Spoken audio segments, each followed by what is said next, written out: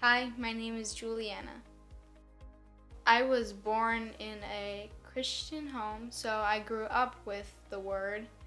And over time, I did grow to know Jesus more, but I think the one time when I really did started following Jesus is one night before bed. I was praying and I asked God to forgive me of my sins. I asked Him to take them away and forgive me.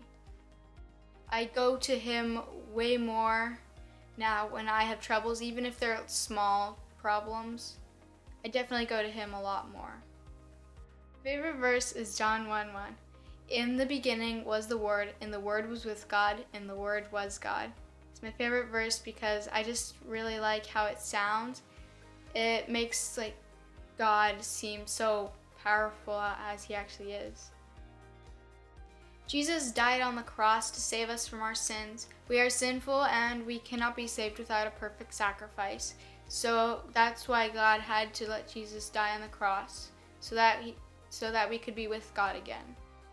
If you don't know Jesus, I believe that you should come to know Him because He is the only way for eternal life. He wants you to be saved and He loves you. He is the hope of the world, and without Him there is no hope. I'm going to be baptized because I feel like God wants us to. He set Jesus not only to die on the cross for us, but also to set Him as an example of how we should live our lives. When He got baptized, I think that He wanted us to get baptized too. So I am going to get baptized to let other people know that I'm a Christian, and because I believe that God wants us all to get baptized.